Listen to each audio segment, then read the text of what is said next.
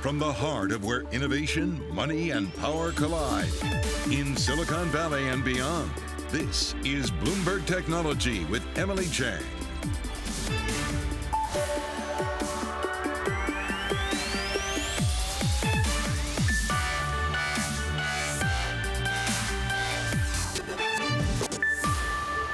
Caroline Hyde in for Emily Chang. This is Bloomberg Technology. Coming up in the next hour, Didi falls, the ride-hailing firm losing almost $20 billion in market valuation just 3 days after the company debuted as the largest Chinese listing in U.S. history.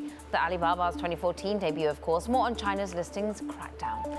Plus, more on the massive ransomware attack over the weekend targeting the global software supply chain. The White House says U.S. and Russian officials will meet next week. We'll have the latest.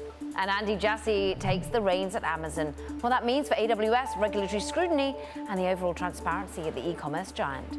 Those stories in a moment, but first, U.S. stocks. They fell, snapping a streak of 7 consecutive closing record highs to the S&P 500. We saw U.S. Treasury market really where the action was. Yields at the lowest since February, weighing, of course, on the banks and small caps. But Kriti Gupta has the key picture that is big tech back on top again. Absolutely, Caroline. It was a risk-off day in the market, and that is good news for tech. You can see that reversion to that 2020 trade, tech really serving as that safety blanket. That's really what you're seeing here. The S&P 500 dealing with a lot of negative factors here. The Delta variant, the Pfizer vaccine efficacy, but also, of course, the potential for OPEC Plus to not come to an agreement, and of course sending oil prices higher. Those inflationary concerns also weighing on the S&P 500. Once again, that risk-off nature really showing up in the NASDAQ.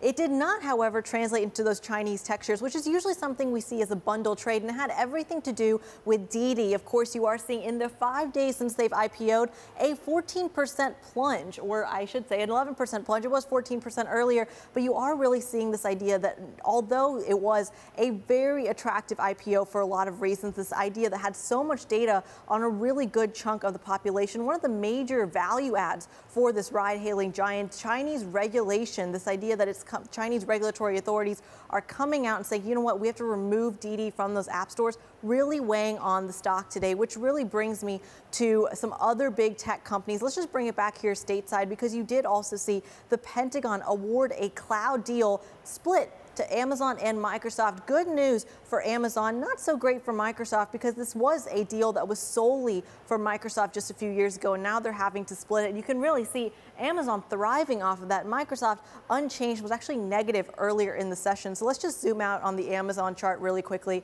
because I really do want to show you that that spike is actually pretty significant. You've seen a little bit of sideways move, and then that pretty big spike today, Caroline. Yeah, new record high to welcome the new CEO over at Amazon, Kriti Gupta. Great breakdown there on all things of the markets. Meanwhile, let's stick with that news on the Pentagon, having scrapped that $10 billion cloud computing contract that was pretty controversially awarded to Microsoft back in 2019. Now, the Defense Department indicates it plans to divide the work between Microsoft and rival Amazon. Amazon have been arguing that interference from then-President Trump cost its deal. Bloomberg's Naomi Nix joins us with more. So, I mean, is Microsoft going to be really upset by this? Are they wringing their hands, or were they expecting this? Well, I think, you know, Microsoft said, look, we're happy to continue working for the government. Obviously, they don't get that entire $10 billion pie that they were originally slated for. But the alternative was to extend the contract terms, you know, the court battle that it was waging to defend this project. And that could have delayed this process even more. And so, at least in this case, the Pentagon gets to avoid having to fight that lengthy court battle. Microsoft gets to avoid having to delay its work on the contract. And at least it gets a piece of the pie. In practice, how do you divide it, Naomi? How will it work with Microsoft and Amazon on the same project? Yeah, I mean, so essentially, part of that's going to be they're going to decide based on sort of the unique attributes that Microsoft brings to the table and the unique attributes that Amazon brings to the table. And so the Pentagon is still figuring out kind of, what's that top value number? What's the value of this work going to be?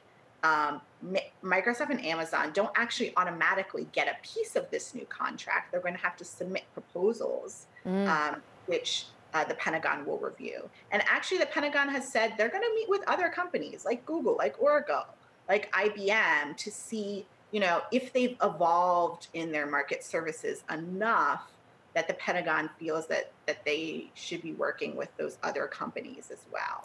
And just remind us, I mean, back to basics, Naomi, the JEDI contract and implementation, what exactly does it mean for the Pentagon? Yeah, so essentially the Pentagon had decided a number of years ago that it really needed to transition to the cloud. The idea was that it would have sort of this big data repository, and it would choose just one company, give it up to $10 billion over a decade. And, a lot of the tech companies fought hard against that. Initially in the industry, it was seen that Amazon was the front runner for the deal because it had gotten a similar deal from the CIA. And you saw companies like Oracle and Microsoft and IBM team up to lobby against the contract. Then Microsoft, unexpectedly got the deal, and Amazon filed a lawsuit saying that, interference by Donald Trump cost them the deal. So this has been really a long road for the Pentagon to implement technology it has considered critical, for our warfighters. Wow, and it still continues. Hopefully they'll continue and get some up to speed by early 2022. Naomi Nix, we thank you for the breakdown there. Meanwhile, we're just hearing from Kriti. The other key top story today in tech was China issuing a sweeping warning to its biggest companies, vowing to tighten oversight of data security and, well, of overseas listings. Of course, this comes days after Didi listed itself in the United States. That was a pretty interesting decision on their part as well. Bloomberg's Crystal C with us. The reason I say it's sort of interesting is that what we learned through our Bloomberg reporting, through your reporting, is that Didi seems to have known, even have been told perhaps, by the government in China to postpone the IPO, but it went ahead anyway. That seems to be correct. So they were told to delay it. We don't know if that's because they know that the probe's going to come or whether they know that they were going to get taken off the App Store. We don't know what Didi knew at that point, but we had learned that they were told that perhaps may not be the best time to do a deal. That last week happened to be also the 100th anniversary of the Chinese Communist Party. So there are very many factors why last week was an interesting timing for such a big debut. But having your app taken down the App Store 4 days after you go public is definitely not great optics. There are a lot of questions about what they know at the time, what they communicated to investors during the roadshow, whether investors or bankers know about this. So we're continuing to follow the story. But this is definitely weighing in on a lot of, definitely having an effect on a lot of ADRs, especially because this is not the first time such a high-profile deal see Crackdown right after they gone public or plan to go public. Ant Financial, as you remember, have seen similar things. ByteDance has seen similar things. So it's an interesting time for China tech. It's a very interesting time for the Chinese government as well. What do you think in terms of the pipeline of companies that you have to cover when they come to America to list? How many of them will be Chinese in the future? How many will be put off by what the sagas are that Alibaba's had to go through and now Didi? Yeah, we have actually seen the Chinese ADR pipeline shrinking over the years. Back in 2017, 2018, those really were the prime time. We have seen, even the majority of the deals back in the days were from China. For these days, majority of the international listings we see are from Israel. There are a lot of enterprise software companies. The biggest international news this year is actually from Korea. So Chinese ADR is increasingly less influential in the ECM market in the US. That said, there's some interest still because a lot of the US investors, especially venture investors, PE investors, have privately invested in a lot of these big Chinese tech companies like the Ant, the Didi, the ByteDance, and they still want the very liquid exit, such as a US IPO. So that dynamic is going to continue to play. And whether regulatory risk is bigger than a liquid exit, that is really down to the backers to decide. We'll have to see whether more go through the Hong Kong, Shanghai route rather than the United States. But Crystal C, all over that story for us. We thank you as always. Meanwhile, coming up, well, the flood of news of the weekend just didn't stop. Cyber attacks continuing. Hundreds of businesses affected over the weekend by what's believed to be a Russia-linked group. We have the details next. This is Bloomberg.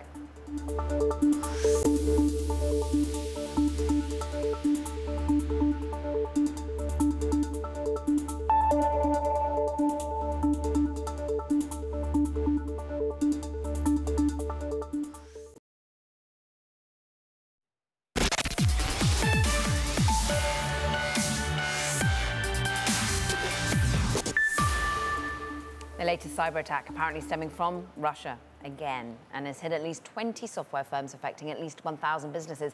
Now, it follows a cyber attack that left parts of the United States without adequate gasoline supplies for several days, and of course, one on the Irish public health system as well.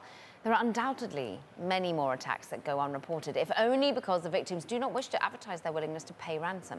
But the question remains, will ransomware attacks end, and if so, when? Let's bring in Wendy Whitmore of Palo Alto Networks to discuss. Of course, you deal with dozens of ransomware cases involving this particular REvil. Talk to us about who we understand potentially to be behind what happened over the course of the weekend, Wendy. Yeah, so it has been a busy weekend, Caroline. In short, this attack group has been responsible for what we call a model of ransomware as a service, or the affiliate model. And so while this attack group might be new to your viewers, we've actually been investigating them since 2018. This group in particular is responsible for a lot of these more sophisticated business processes that we see from attackers. And ultimately, what we're talking about as this concept of ransomware as a service, that strategy was used in this case. In particular, what that means is this group called REvil has rented out their communications infrastructure, their developers, their leak site, which is known as the Happy Blog, in order for another group who's actually responsible for conducting the attack. In return, REvil gets a percentage of their proceeds. Sort of hire a ransomware hitman to a certain degree.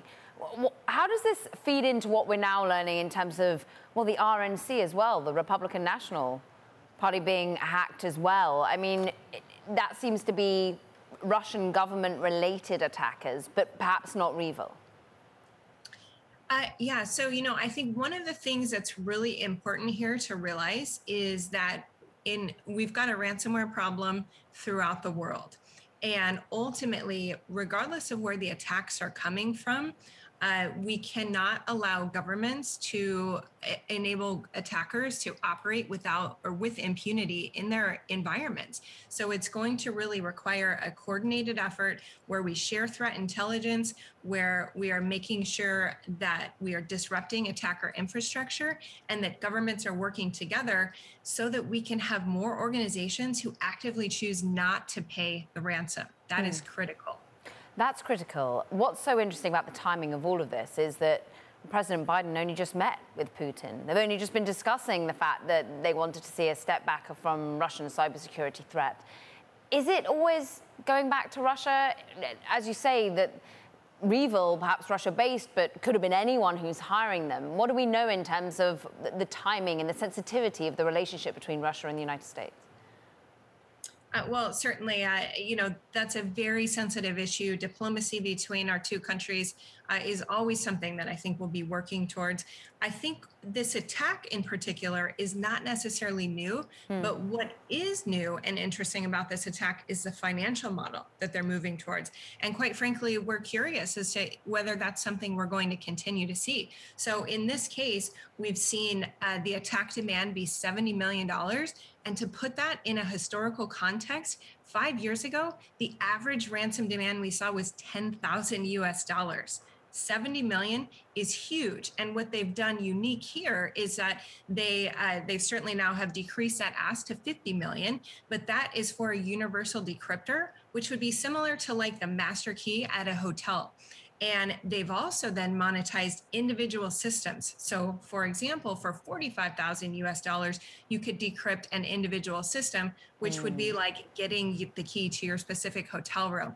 Attackers are going to continue to become more creative about ways they can command more money on these attacks. And particularly, how much are they looking at getting into certain sort of entire food chains? The fact that they hit one particular software provider that, of course, has the ripple effect of affecting thousands of other small businesses. Is that something that they're looking to do, or is that just a happy byproduct from their perspective? They are absolutely looking to disrupt supply chains, and that relates to their ability to command more money. I think one of the areas which we're cautiously optimistic about in this case in particular is that the Kaseya CEO has come out provided specific actions that the company has already taken. They have clearly communicated those, and they've really focused on the effectiveness of their incident response plan and having playbooks. That's something that we would encourage clients and organizations throughout the world to focus on preparedness. That is a key to stopping these types of attacks moving forward.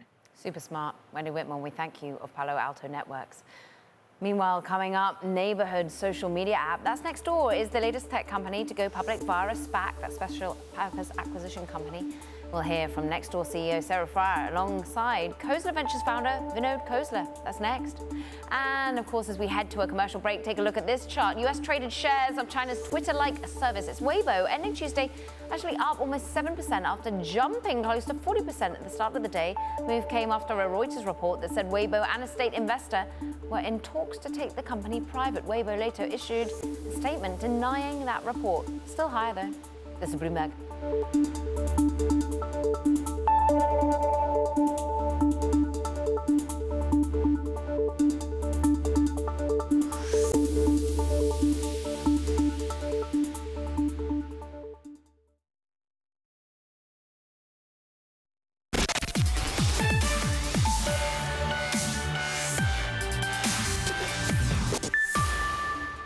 Nextdoor is the latest company to go public via a SPAC. The neighborhood social media app will merge with the blank check company created by the venture capital firm of billionaire Vinod Khosla.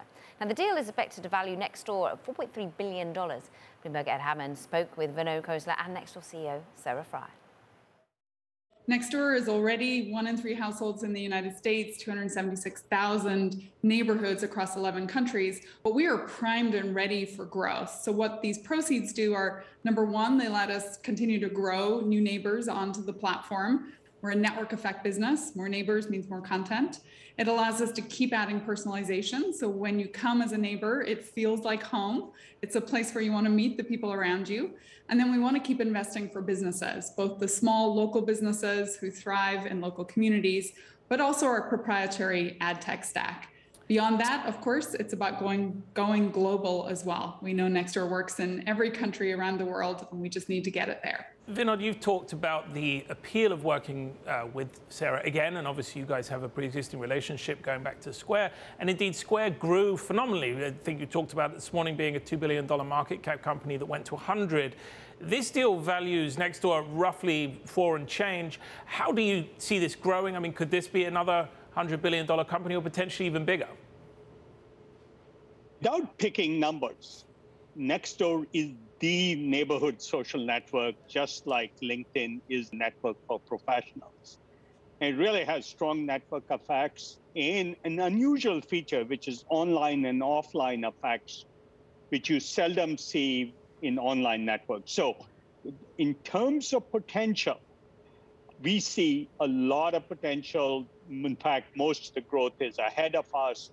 There's huge growth vector in, of course, the local digital advertising, international growth, but there's also non-advertising sources of revenue that are possible in the future that excite us. So how big can it be? It depends on how well the team executes, but it's not limited by the opportunity. And we think we have a great team here.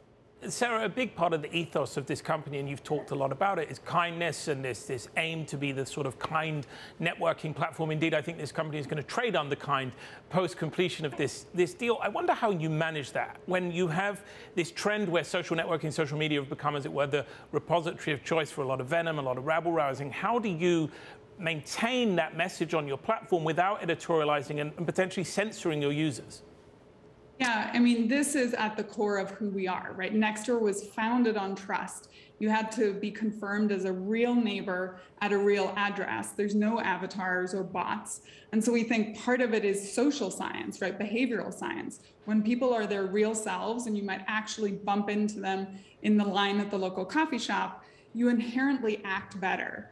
That said, we don't want it to be all kind of saccharine and sweet, right? Kind can sometimes get you into that zone. We want kind to read as bold, to bring tough conversations to the fore and have people disagree, but not be disagreeable.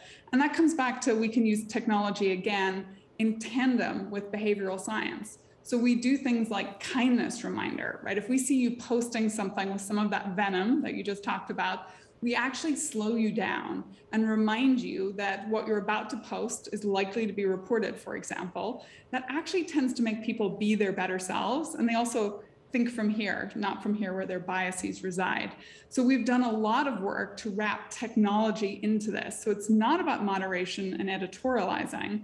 Rather, it's about how do we utilize technology to help people engage, but in much more constructive ways. Even though sometimes it means that it tips down engagement, we don't want to just fuel the engagement fire for growth at any cost. We believe great growth comes because you build a platform that people feel welcomed onto. Vinod, the SPAC boom obviously is something we're seeing slow down. We've seen that reflected in the way a lot of these vehicles are now trading. Do you think this particular market bubble has run its course? Well, there were good things about SPACs and bad things about SPACs. Biotech has always been able to do IPOs without having revenue for 5-10 years.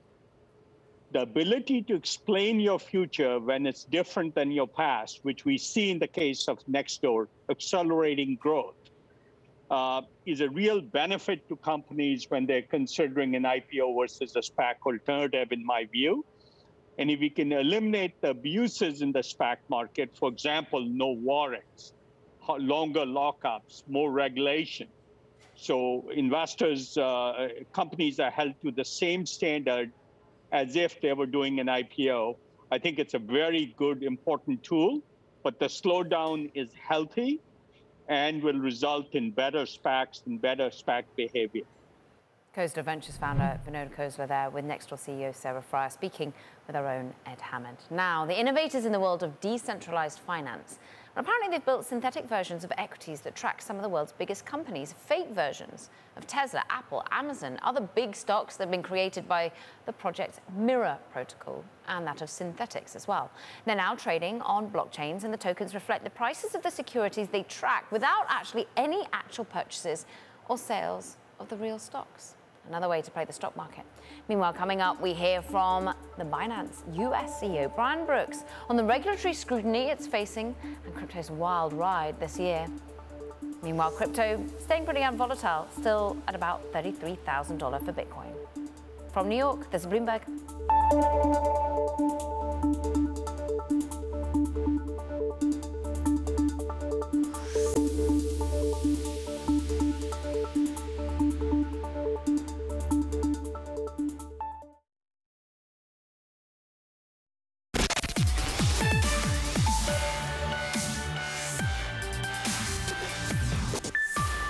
This is Bloomberg Technology. I'm Caroline Hyde in for Emily Chang. Let's get back to the markets and bring in Bloomberg's Kriti Gupta for a look at, well, how the market shaped up the day.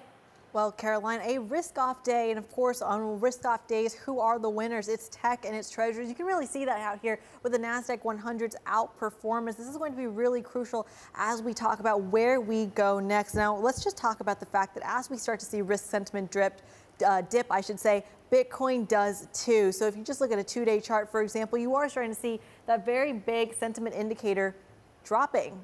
No one wants to invest in those speculative assets anymore, and that's really seeping in to the broader market. So where do you go from here? Well, Caroline, the 50-day moving average might just be kind of the roadmap some traders are looking for, because take a look at this longer-term chart. The Bitcoin is currently trading right now back to where it was, close to where it was, I should say, at the start of the year. But that's when you started to see the 50-day moving average really provide kind of this line of support for the cryptocurrency. But now, it's resistance, Caroline. Let's see if that holds. Something to watch for in the days to come. Some live editing going on.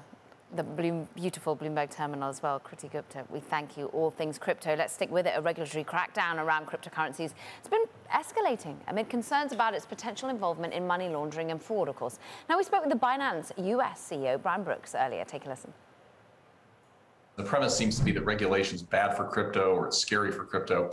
Truth is, we're in a transition point where the number of people participating in this market has gotten so big that you need basic frameworks. And that's actually a sign of the maturity and the growth of the market more than it is a sign of something bad. What I think it does mean, though, is that exchanges like ours, the biggest exchanges in the world, need to be very sophisticated about how do you allow decentralization to occur, how do you bring these assets to the market while ensuring good risk management, compliance with law, the disclosure of what you're selling to your customers and those kinds of things. And that's why we're so excited about bringing the former California Financial Institutions Commissioner, Manny Alvarez, on board. We need people with those kinds of backgrounds who have been policymakers in senior roles to help us navigate these shoals. And I think the successful companies are going to see that and try to compete for that kind of talent. Brian, can you sort of clarify the relationship for viewers between Binance US and Binance globally, which is the world's biggest crypto exchange by far? I know that this sort of they're separate legal entities, but can you explain, like, how are you owned by them, or what is the relationship? Yeah, so we're not owned by them at all. Binance.com doesn't own a single share of Binance US. We share a common founder, and historically, Binance US licensed the name and some technology from Binance.com. The way to think about it really is that a couple of years ago, it was clear that the world was segmenting into two basic kinds of markets. You had most of the world, which was still learning about crypto, didn't have crypto licenses or requirements. And then you had an emerging part of the developed world that started putting crypto within a regulatory framework. We were founded precisely to be a regulatorily compliant licensed exchange. So we've got 43 US states that allow us to trade in their borders based on licenses and other legal compliance mechanisms that we have. We'll eventually have all 50 state licenses. And then, of course, there are other parts of the world served by a different company. But other than licensing the name and licensing the technology, we operate independently. We have a separate board of directors. We have a separate ownership. And you might think about us as essentially a Binance branded exchange that's doing our own business here. They're the biggest in the world. We're the 8th biggest in the world. Different companies. All right. So we got the brand here in the U.S. Now, Brian. When we talk about the U.S. regulation or lack of it, and I'm curious as to your thoughts as to why it's been so slow to see something a little bit more formative out of the SEC and the other regulators here, whether it's setting up guardrails, whether it's approving ETFs. There just doesn't seem to be any real momentum, at least not I can see publicly. Well, Romain, that is a great comment. And I think, honestly, it says more about the U.S. regulatory system than it says about crypto, to be honest. Part of it is, in this country, we set up a lot of different regulators and gave them each their share of turf. So the issue is, and I know this having run one of these agencies, there's a little bit of inherent turf conflict between, the Fed and the OCC, or the SEC and the CFTC. Everybody's trying to grab a little bit of turf, and because of that, it's hard to get clarity. If you look at a country like the United Kingdom, where there's basically a single regulator for the entire financial system, that's the Financial Conduct Authority, it's a lot easier to get clarity. Over here, you've got competition among agencies, there's overlap in their jurisdiction, and so at some level, it's tough to deal with. But I will say, we're not as far behind as people might think. I mean, at the end of the last administration, all of the major regulators, myself included, got together through the president's working group on financial markets and started providing some clarity on certain crypto assets like stablecoins. And I think that's an example of how our regulatory system can adapt if all the regulators work together. Binance US CEO there, Brian Brooks, earlier today. Meanwhile, let's talk about the solar industry that has spent decades slashing the cost of generating electricity directly from the sun. Now it's focusing on, making panels even more powerful, thinner, more transparent. Bloomberg's Hee-Soo Lee reports from South Korea. Today, we are at Korea Electric Power Corp's Research Institute in Daejeon for a peek at perovskite, one of many innovations companies are working to take solar power to the next level. Perhaps the biggest success story for energy and the environment in the past decade is how companies managed to cut the cost of solar panels by 90%, making them an even cheaper source of electricity than coal in many parts of the world. Now that they have made them cheap, companies are working to make them more powerful. The reason for that is that panels are just part of the cost of solar power. Developers also have to lease land, compensate workers, and pay big loans. As panels become a smaller part of the overall cost, it helps developers, if they're more powerful, to get more return on the rest of their spending. TEPCO is one of several firms researching a material known as perovskite. It's thin and transparent and converts sunlight into electricity. The hope is that it will be layered over solar panels to give them an extra jolt of power, and someday maybe even tapped to the sides of buildings to generate clean energy in land-starved places like Hong Kong and Singapore. Perovskite isn't commercially viable yet. It's just one of several things companies are doing to supercharge solar. Other innovations include having panels soak up light reflected off the ground, increasing the size of wafers that make up the panels, and using more costly but more powerful cell designs. Bloomberg's Hisu Lee for that report. We thank her. Meanwhile, women make the first move. Dating app Bumble will open its first cafe right here in New York City this month. Bumble Brew will be a restaurant and wine bar for, you guessed it, of course, daters, as well as apparently networkers and friends. It will be located in Manhattan's Nolita neighborhood downtown. Since listing back in February, shares have risen 28%. Meanwhile, coming up, investors seem to like Amazon's new CEO, Andy Jassy, shares rising on his first day at the helm. Of course, there's a slight news on the Pentagon win. We're going to be taking a check with VC legend Matt McEwen of Madrona Venture Group, who took a chance on the e-commerce site back in 1995 when it was just a glimmer of Jeff Bezos' eye. Our work shifting series is next. This is Bloomberg.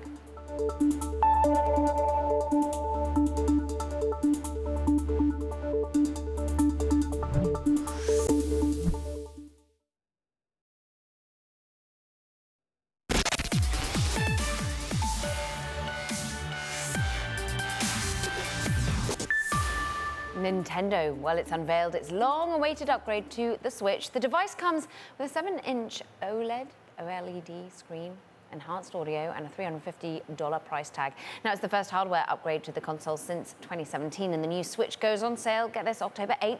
It's expected to spur a wave of new software just in time for the holiday season. See how GameStop performs on that. Meanwhile, Amazon shares rise. That's on the first day of Andy Jassy's new role as CEO. Now, as for what Amazon will look like under Jassy, his prior unit, AWS, stands to gain more resources. The company focuses more on the cloud. This as Microsoft appears to be nipping at Amazon's heels in the cloud infrastructure and software department.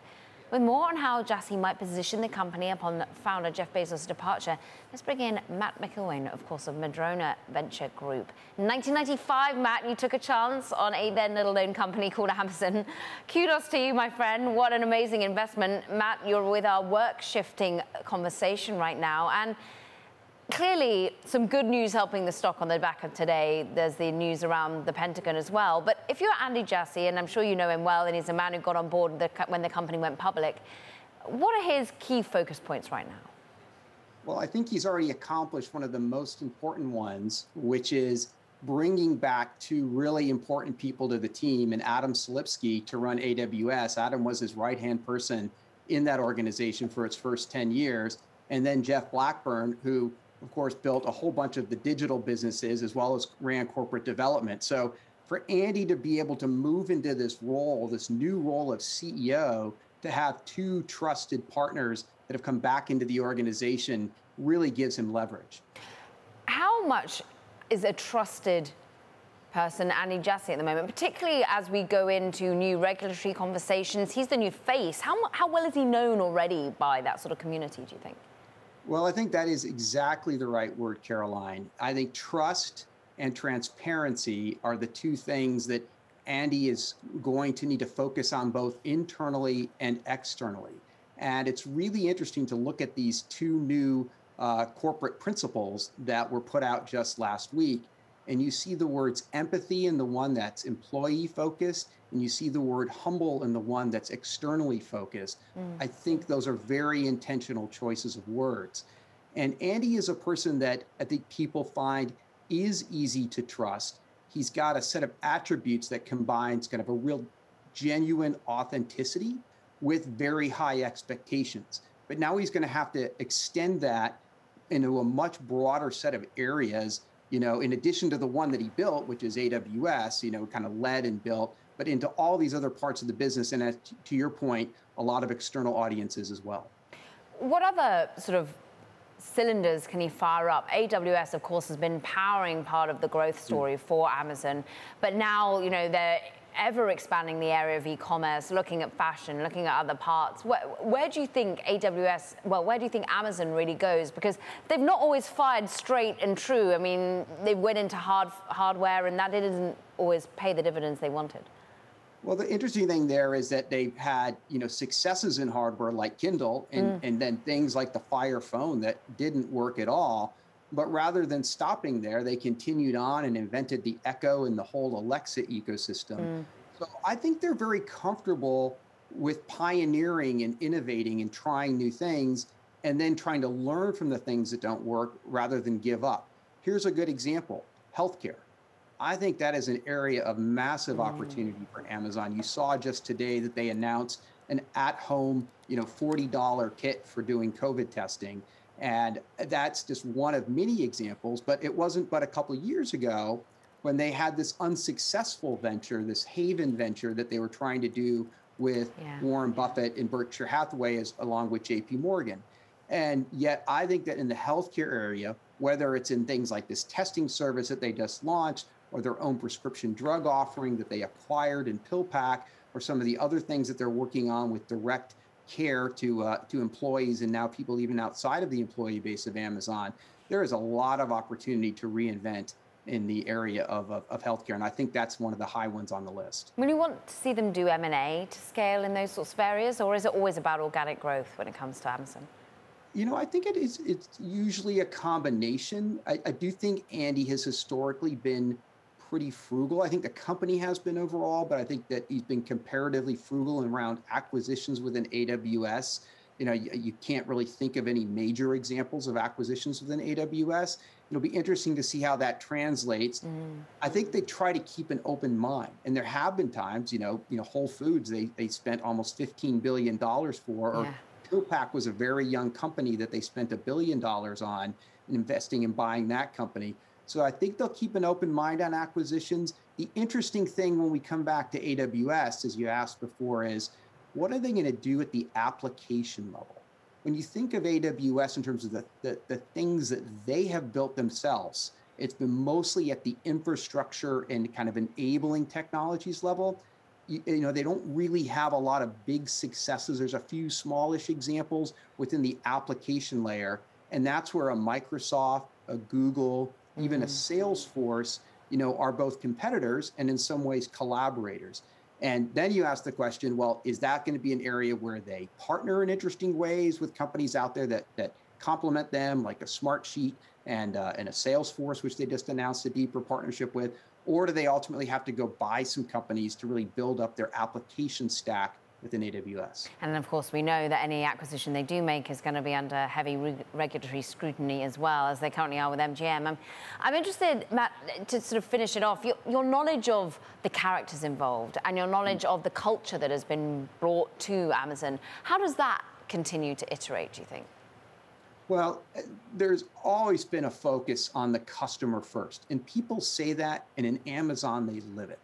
And so that is going to stay. It's going to be strengthened under, Andy's leadership. I do think going back to these words like empathy and humble, I might add authenticity, and the output of that, of earning trust, how does that manifest itself in a deeper way with employees, with these external parties, whether it's the government or the media or others, and equally importantly, with just other partners? I have this kind of concept of, how do you build a sustainable ecosystem? Amazon's less a platform company like Microsoft than it's a sustainable ecosystem company. And I think some folks would say, hey, they haven't done it very sustainably. In other words, they've sort of taken too much from the ecosystem versus building out an ecosystem that can have a flywheel effect that is continuously sustainable and kind of a win-win-win. That's going to be the operational challenge that Andy and his teams face. Matt McIlwain, great insights there. We thank you so much, Modrona Venture Group, man who is in on the Amazon investment train very early on. Meanwhile, coming up, school may be out for the summer, but EdTech company Paper is looking to make the tutoring process even more accessible to students. We speak to the CEO, Phil Cutler, next.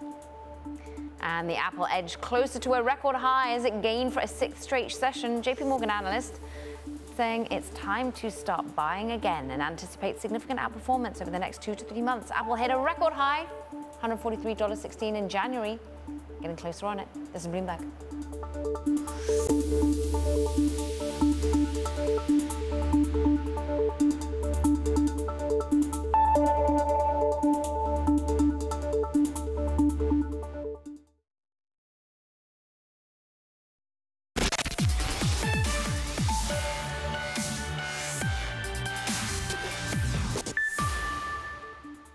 We've gotten a positive reaction so far. So we're hoping that it'll be another 8 months. Could be longer than that, but things are going well. AT&T team's working hard, our team is working hard, so very exciting bringing these two companies together. We have a strategy that we've developed, and now we'll see how HBO Max does and HBO over the next year, how we do with Discovery Plus, and we'll see if we can come up with something, some best practice. How nice of him to match his Ray-Bans with the colour of Bloomberg technology. Meanwhile, Discovery CEO David Zaslav, that was speaking at the Allen & Co. Sun Valley conference, giving some insight into the timeline of the company's pending merger with Warner Media. Make sure you stay with Bloomberg for continued coverage of the wheeling and dealing that goes on in Sun Valley. Our Ed Ludlow is all over it. Meanwhile, let's talk seriously about education now. With many children learning remotely this past school year, extra help for those struggling with change, well, it's been in huge demand. EdTech company Paper provides 24/7 chat tutoring to help every student reach their potential at no cost to the students. Joining us now, CEO Phil Cutler, who's been raising money for the company, been out while looking to wheel and deal with, interestingly, the actual school districts, right? Talk to us about how your business model is different from some of the rest. You're more B2B than you are B2C, right? Yeah, absolutely. Caroline, thank you for having me on here today. For sure, our approach to tutoring is very different than a lot of the other companies that exist out there. We go directly to the school districts, partner with them, and that allows every student within their schools to get access to academic support. Traditionally, a lot of that support has been reserved for wealthier families. With us, we partner with the school district to allow every student that access. Where are you finding demand coming from at the moment? You're based in Montreal right now. Prevalence in North America largely? Yeah, our customers are almost all exclusively in the U.S. We have a strong presence on the coasts, California, definitely the largest for us right now. We work with just over 100 school districts coast to coast. It's interesting that it's California school districts. Do you think that there's we all associate technology with California. Is there an element that you see certain school districts more willing to embrace the move towards technology, or is actually everyone now post-COVID? So I would have had a different answer for you a couple of years ago, but right now we're definitely seeing everybody really open to it. The last year has been really transformational for our education system, broadly speaking, and the academic support piece has really been highlighted just by the fact that students have been remote, back in school. There's so much change. It really identified the fact that there are a lot of students who just didn't have that support. So in the past, yeah, California, I mean, technology, obviously, California, there's a lot of synonymousness there. But with us, I think we're seeing paper be something that's applicable to districts everywhere in the country now. It's been it's been crazy to watch this over the last year. But Phil, how does post-COVID help or hinder? To a certain extent, I feel like some people never want to have their children on a Zoom again. It was just all too much, too fast, too thick. How much will we get a balance of still technology within the education process?